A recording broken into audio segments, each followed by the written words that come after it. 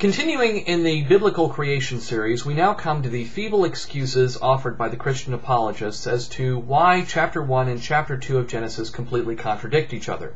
If you remember from the last video, we reviewed how chapter 1 has the order of events as Yahweh creates day and night, then the sky dome, then the plants, then the sun, then the animals, and finally man and woman. Now in chapter 2, Yahweh creates man, then the plants, then the animals, and then woman.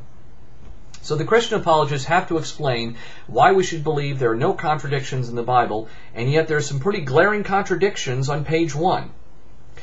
The most common apology you'll probably hear is called the six-day elaboration.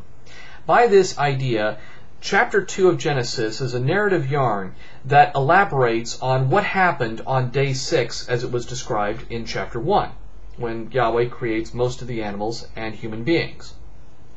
Now, this apology asks us to gloss over the fact that chapter 1 seems to imply that Yahweh created man and woman at the same time, whereas obviously there was a gap between the creation of man and creation of woman in the narrative yarn. Aside from that, there's also the problem that some of the animals, specifically the birds, were created on day 5, according to the chapter 1 account of the creation, one creation day before, creating man and woman, and they were created out of the water. Whereas if we read chapter 2, it says that Yahweh creates man, then creates the birds out of the ground. Additionally, there's the problem that Yahweh creates the plants on day 3 in the first chapter of Genesis. Whereas in the second chapter of Genesis, it specifies that Yahweh had not yet created the plants. Chapter 2, verse 4 of Genesis. These are the generations of the heavens and of the earth when they were created, in the day the Lord God made the earth and the heavens, and every plant of the field before it was in the earth, and every herb of the field before it grew. For the Lord God had not caused it to rain upon the earth, and there was not a man to till the ground. So, chapter 2 specifies that this is an elaboration of the time before plants were created. So if you're going to consider chapter 2 to be an elaboration only of day 6, then that doesn't account for why Yahweh created plants on day 3 and yet had not yet created plants by the time day 6 rolled around. A more interesting apology, in my opinion, is the Pre-Adamite Apology. Now, by this explanation, Yahweh had two totally separate creations. Over in chapter 1, in the land of chapter 1, Yahweh creates this group of humans here. And then Yahweh creates in chapter 2 the Garden of Eden and 2 other humans. Now, I find this an interesting apology because it answers that age-old question, where did Mrs. Cain come from? Because by this idea, Cain was cast out from the Garden of Eden. Well, actually, they were all cast out from the Garden of Eden. Then they had Cain.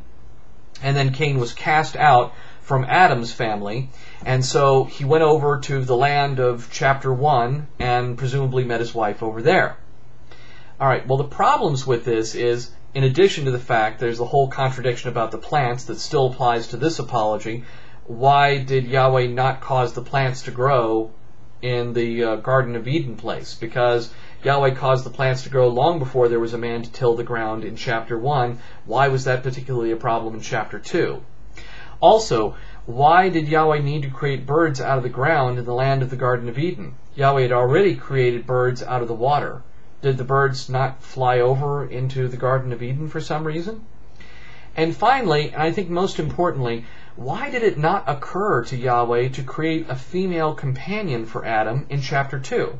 After all, he had just pulled another creation over here in the land of chapter 1 and created man and woman at the same time. Yet if you read the story in chapter 2, it seems to imply very distinctly that Yahweh created man and needed to create some kind of companion for him and was thinking about that and said, I'll create a bunch of animals. And none of those worked out, and it was only after none of those worked out that he said, maybe I'll create a female companion for Adam.